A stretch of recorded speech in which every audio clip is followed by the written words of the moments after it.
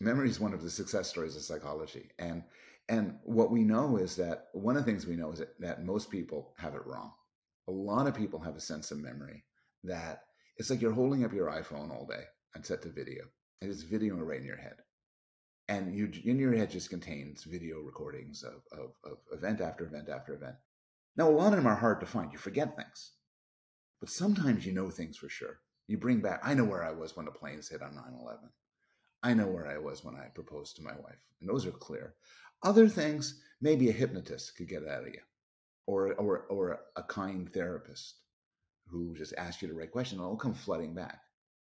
And the finding from psychology is all of that's utterly, utterly wrong. Um, much of what we experience is never recorded in memory.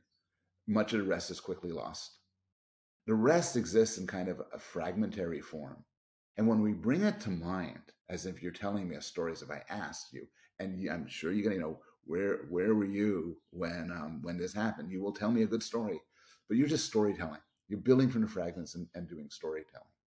And we know that from a few different ways. One way we know that is when you actually test people's memories, when you compare them to the tape, for instance, they're grossly wrong.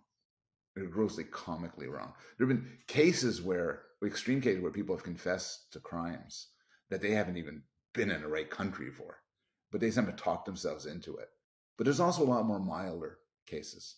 I tell in the book a story of being at a party, telling a very funny story of what happened to me.